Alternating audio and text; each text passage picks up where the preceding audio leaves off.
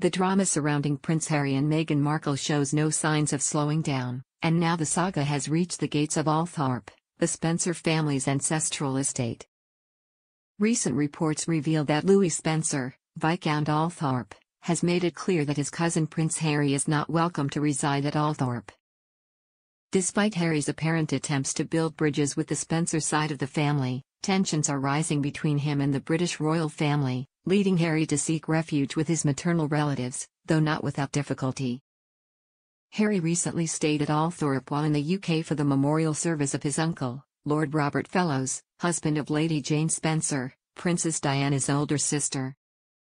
Although the visit initially appeared to be a family gathering, insiders suggest that Harry may have been getting a bit too comfortable at the Spencer estate. Was he simply visiting, or was he laying the groundwork to turn Althorp into a home away from home, especially after he and Meghan were asked to vacate Frogmore Cottage earlier this year? Newsweek's podcast speculated that Harry might have found a new sanctuary at Althorp, away from the prying eyes of the British monarchy. After all, Althorp holds deep personal significance for Harry as it was Princess Diana's childhood home and where she is buried, a place of refuge far removed from royal pressures. However, it appears that Viscount Althorp is not keen on having his cousin settle there permanently. Louis Spencer, the heir to Althorp, understands the importance of his family's estate and is fiercely protecting it. Allowing Harry and Meghan to use Althorp as their base would invite a new level of media attention and scrutiny.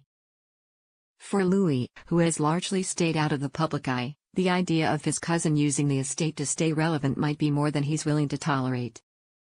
It's worth noting that Harry's connection to Althorp is not as seamless as he might wish the world to believe.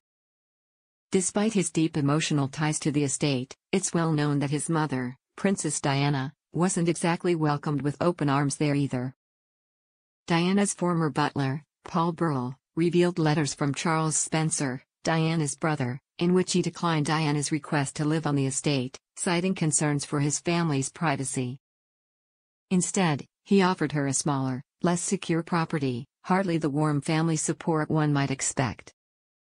Fast forward to today, and it seems history is repeating itself. Just as Charles Spencer kept Diana at arm's length, it appears that Louis Spencer is doing the same with Harry. While Harry may hope to strengthen his ties with the Spencer side of the family, Viscount Althorp is clearly not willing to let his cousin move in without a fight. Rumors even suggest that Harry might be offered Wormleighton, a much older Spencer property located far from the grandeur of Althorp. With its lack of modern security and remote location, Wormleighton hardly seems like a suitable home for a former royal and his family, but it might be seen as a fitting response from a family that wants to keep Harry at a distance. Some believe that Charles Spencer could be using Harry in his ongoing feud with the British royal family. By aligning with Harry, Charles might be positioning himself as the caring uncle while capitalizing on the public's interest in Princess Diana's legacy. However, the notion that Harry will ever be truly welcomed into the Spencer fold, let alone given a permanent residence at Althorp, seems far-fetched.